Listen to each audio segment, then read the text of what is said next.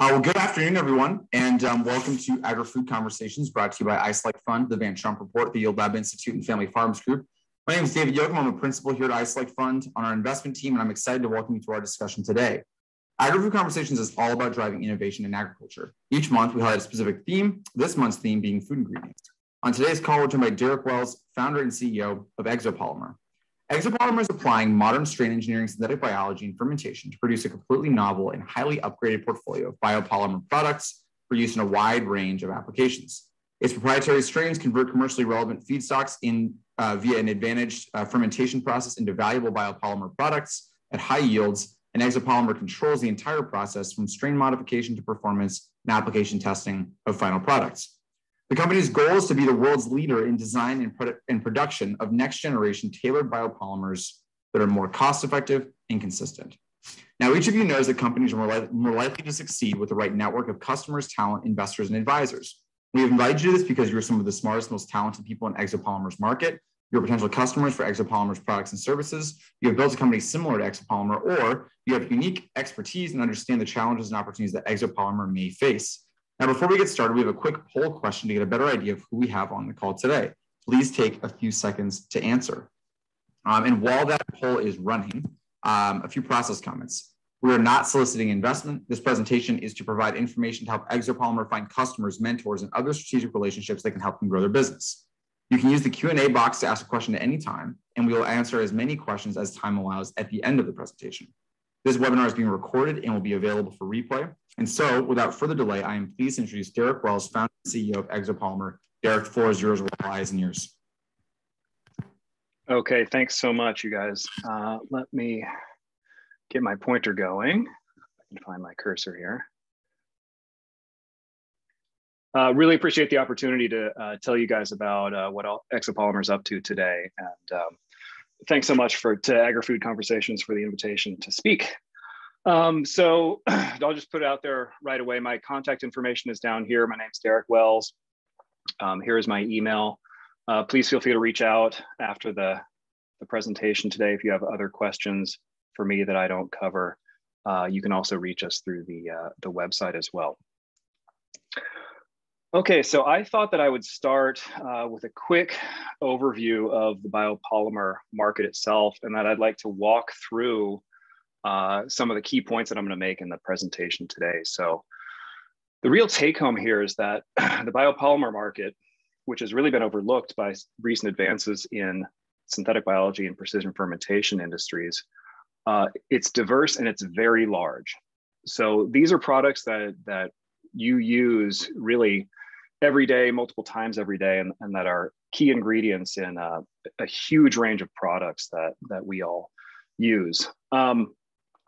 You know, this market size, $30 billion, is probably a conservative estimate, depending on which market segments you take a look at and you roll into all of biopolymers. The big ones are shown here. Things like personal care, food, materials, healthcare, and energy are really where we see the highest use of these biopolymers. And again, these are things that most of us are familiar with. Things like xanthan gum, guar gum, gellan gum, carrageenan, and alginate are the category of molecules that we're talking about today. From ExoPolymer's perspective, there are significant opportunities that we've identified that we are intending to go after as a company as we evolve. Our vision, I'll talk about this in a little bit more detail, is to create a platform for the customization, production of new and needed products with new performances. Today, and I'll show you some data on these products as well, we have over 5 differentiated molecules with new and needed performances.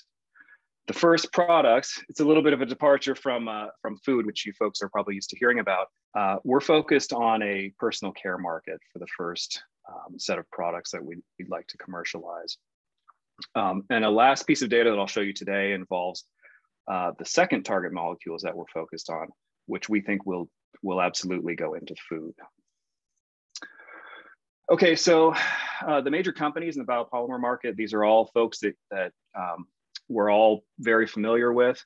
what's very interesting from the perspective of a startup company is that, yes, it's a little bit daunting because you have these big players in the market. What these folks are really interested in is the manufacture and production of their incumbent products. So they're really focused on the bottom line. And while there is innovation going on, the innovation is really from the perspective of taking the existing portfolio of products, blending them together, and matching those synergistic performances to customer needs. So to illustrate the fact that this is a really interesting opportunity, the biopolymer market is an interesting field to get into. This is just a timeline showing when some of these products that I mentioned were actually introduced into the food market. So if you take a look at the big ones over here, xanthan gum, carrageenan, and alginate, to name a couple of them, this was 50 years ago when these molecules were introduced into the food market. And there's been very, very little gellan gum in 1990, curdlan in 1999. In fact, I realized the other day that we have a scientist now in the lab who's working on our products who was born just 1 year before curdlan was approved for food use. Recently, within the last decade, there's been a lot of customer and consumer trends that are going on, which are really interesting from the perspective of the lack of performance of these incumbent products. So, you all are well familiar with alternative protein. Consumers are interested in clean label, environmental awareness, biodegradability is another big one. So what's really interesting, again, from our perspective, is that there's a big mismatch between the performance of the available products and what's going on in the marketplace. Okay, so just to illustrate that even further, there really are opportunities out there. Since we founded the company, we've been hyper-focused on identifying the market opportunities that are out there. So each one of these bullet points, and I'm not going to go through them all, represents a meeting, an email, a conversation, a telephone call with folks in the industry who have told us what they need and the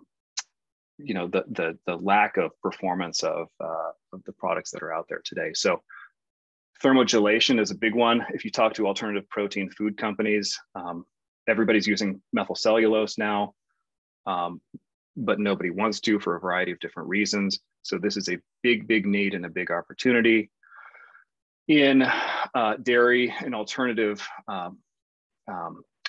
dairy products, you have things like protein binding, matrix stability, which are big needs. Personal care, we'll go into more detail on that in a second. And you got things like non-petrochemical derived biodegradable film moisture barriers for packaging, which we know are currently sought after by a number of different companies in that space. Okay, so just quickly, what are we trying to do with ExoPolymer? Well, we are using our technology to enable the design, biosynthesis, and production of new and highly differentiated biopolymers. And here's a flow chart on the right. The details in here are not really critically important for this presentation today, but what we're really trying to do is to establish the foundational data set so that we can take the basic building block materials, which are sugars, because we're talking about polysaccharide-based biopolymers, and control all of these aspects in this flow chart to get to the point where we can produce completely novel products suited to customer needs. So our goal here is to have customers come to us, tell us what their performance deficit is, and for us to look into our portfolio and say that we either have it already as an existing product or build it for you. Okay, so just to give you a taste of what's going on, right now we're focused on more practical targets for first commercialization. Our lead products, as I mentioned, are novel biopolymers for personal care. And here's just a bit of data on those products. What we found in going through our existing portfolio of products is that we have 3 that are that show higher moisture binding capacity than a very commonly used biopolymer called hyaluronic acid in high-end personal care products. So this was really an aha moment for us and what got us going towards this path of personal care. This moisture binding performance is very highly valued in the personal care industry, and hyaluronic acid is used broadly for this, really to the point where it's a hero product right now, and consumers are looking for this on their packaging labels. What's interesting for us is that there are no other biopolymers out there that have this type of performance, a 3x performance in moisture binding compared to hyaluronic acid. Without going into detail, our initial testing of our products in formulation show that it does indeed improve skin hydration. There are other benefits there, but we don't have time to talk about them. And what I can say is that when we go and we talk to some of these big cosmetics personal care companies and we show them this graph, they're very interested in getting their hands on this material. So this is very exciting to be in this market as a first step towards commercialization and success as ExoPolymer. And just to drive that point home, you can take a walk down the beauty section of your local drugstore, and you can take a look at the labels and see just how many of them have hyaluronic acid in them. And I realized putting this talk together that Estee Lauder even has a web page dedicated to describing the benefits of hyaluronic acid. So you can just read for yourself. They call it a powerhouse ingredient. It's the perfect vehicle for hydrated, glowing skin. The benefits are endless, et cetera, et cetera. So we're looking at this as a startup company, and it's incredibly exciting to get into this space and to try to capture some of that hyaluronic acid market. Okay, so next, we're thinking about the future always, and we are doing innovation internally as well on these on the biopolymers we can make today. The second products that we're thinking about would go into the food market, and just briefly here a little bit of data, which really proves this concept that we have of being able to modify, as David described, everything from the organism itself to the final process and purification of the product. These molecules show that we can actually do that. And what you're seeing here is that compared to an incumbent product, which loses viscosity after heat treatment, we have two significantly upgraded derivative products which go through a heating and cooling cycle and actually even gain viscosity.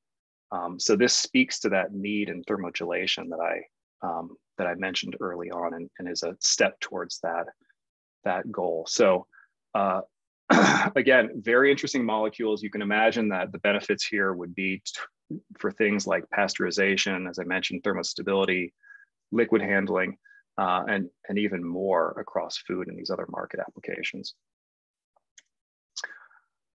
Okay, so let me just end here. We've done a lot with a little, I would say, and here's sort of the major milestones that we've satisfied along the way. We have a very robust technology platform. We have commercially relevant production levels, which means high margins for us at the back end. That first product in personal care that I told you about is really ready to scale today. And we've got an extensive new product pipeline, as you saw from that last piece of data that I showed you. We've done a lot of solid business development. We have today an agreement with a manufacturing partner. In about 2 weeks, we're going to have a press release on that relationship. So we're tremendously excited about that. And we're going to be starting that work fairly shortly here. We have an agreement with a major cosmetics personal care company. We are actively sampling that partner. Again, they saw that data that I showed you, and they said that they wanted to test it and use it in their products. And we're in advanced discussions with several other global ingredient suppliers today. With regard to the intellectual property portfolio, we have extensive know-how, we have extensive trade secret information, we have patents pending for the data that I showed you today. We anticipate 2 to 3 other additional filings within the next year based on other concepts that we have with these polymers. And in terms of the validated market opportunities, there's a clear demand for innovative, high-value cosmetic ingredients, as I told you, and there's very strong external interest in high-performance food, home care, and personal care ingredients. And we're sort of in a little bit of an awkward situation right now where we don't actually have to go out and solicit interactions with some of these other ingredient suppliers. They're coming to us today. And what's awkward about it is because we actually have to say no, because we just can't do everything we want to do. So it's a nice position to be in, but we're ready to advance some of these interactions with more resources. Okay, so I will end there. I'd like to thank everyone who's helped us and sponsored us along the way: the USDA, the Investment Group of Santa Barbara, NCGA, and the Consider Corn Challenge, as well as Illinois Corn. I should add, lastly, too, that some of these folks are interested in us because of that second target that I mentioned in food. So the first personal care target, we're talking about smaller volumes and higher margins. But when we do connect the dots and get to these higher volume, lower priced products, that's when we think we're going to have a huge impact on the feedstock. So we will definitely be able to utilize more feedstock and bring value to the ag sector that way, because what we're using is corn-based sugar for the production. Awesome. Well, that's it. Yep. Great. Well, Derek, really appreciate the overview. And exciting work and a lot of opportunities ahead for ExoPolymer. We do have some questions from the audience, and I do just want to remind everyone the best way to ask a question is to type in the Q&A box, and I will answer any questions in the order that they are received. The first question is, what is typical pricing for hyaluronic acid, and how will pricing compare for ExoPolymer's product? Yeah, we've thought a lot about that. Really, it depends on the quality level of the hyaluronic acid that you're buying. We think that a reasonable price for HA at a pretty good quality level is about $1,000 per kilo. We've thought a lot about this in terms of how to get into the market and how to get the right penetration as we start. We will very likely start at a lower price point than that,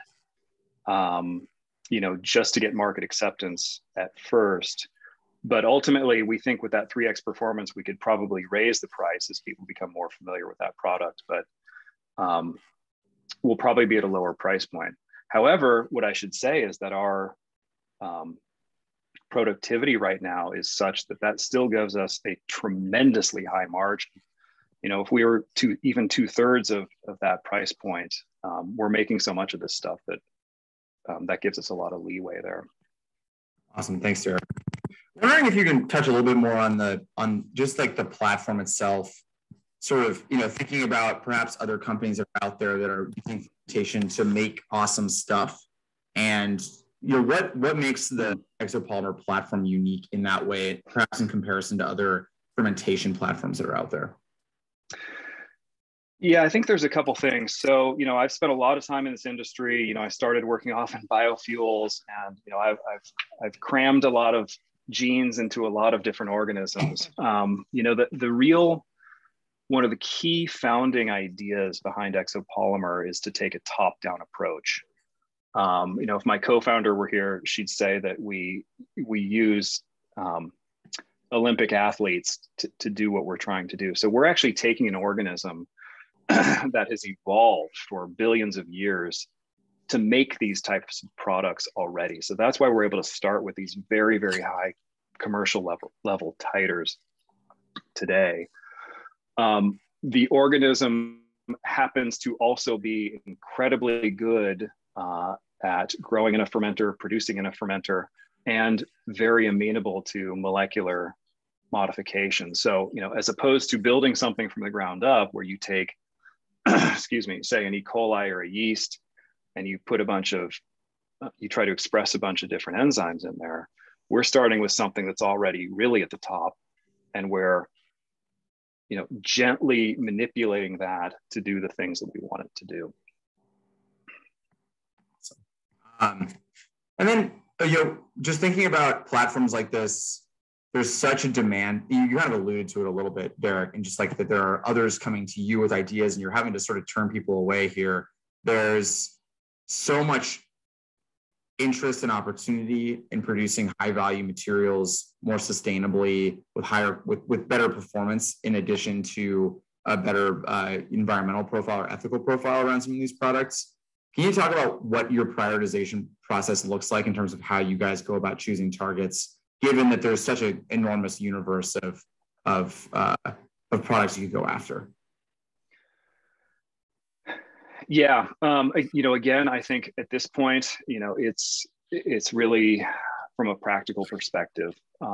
We didn't necessarily start. We really honestly started the company thinking quite a bit about food, because it's impossible to, not get caught up in the hype and all the excitement that's going on in alternative protein right now. The personal care story really happened as I described it. We found this performance, and it turns out that it's incredibly interesting and incredibly valuable, and so that's where we're going. There are other benefits to being in personal care, regulatory benefits, which makes it attractive for us in terms of our survival as a startup company. We want to be in this to win this. We want to continue to do this and to iterate in perpetuity with this technology. So it's also based on our survival, right? We want to start making money as quickly as possible. Yep. But the opportunity in food is massive. Everybody understands that. So I'd say it's sort of a fine balance of finding the right opportunity going after it, but also maintaining that engine of innovation and being ready for molecules 2, 3, 4, 5. Absolutely. Yeah. Well, Derek, with the time remaining here, we always like to ask our guests, what can the audience do to help you out here? What would be most useful for anybody reaching out to ExoPolymer? Yeah, so I thought about that, and I think that there are two major aspects. You guys are so well connected to what's going on in ag. I think that us having access to what's happening on the feedstock front, having those introductions, talking to people and understanding, okay, what's going on with corn, where can I get the right feedstock, who can make me the right feedstock, what's new and innovative, as far as our ability to produce. So any connections there would be fantastic. I think you guys really have your finger on the pulse of what's happening there. On the back end of things, I talked a lot about alternative protein food products. We are thinking about the future. We are thinking about our survival. So understanding what's up and coming, and I mentioned some of the needs that we understand or that we've learned about in food, but learning what's up and coming in terms of new formulations for new food products would also be super helpful to us, because then we can start to think about how are we going to tailor, look for our next product for the food market. Awesome. Well, Derek, perhaps for anybody in the audience who heard those two requests, maybe just reiterate the best way for them to get a hold of you. Yeah, let me go all the way back to see if I can go back here. So my email is my name, derek.wells@exopolymer.com. You can also, there's a link on the website that it's an email that goes directly to me. You can reach out to me there. So please feel free to contact me with any questions or any ideas you might have. That'd be great. Awesome. Well, Derek, thank you so much for joining us today. And again, congrats on all the progress to date with ExoPolymer. I'd like to also thank the audience for your active participation and any of those listening on recording on YouTube. We host these agri-food conversations every Thursday at 3 p.m. Central Time. And if you want to share this with a friend, we welcome you to do so. A replay will be emailed to you in the next 24 hours, and new viewers can register for agri-food conversations by going to agrifoodconversations.com.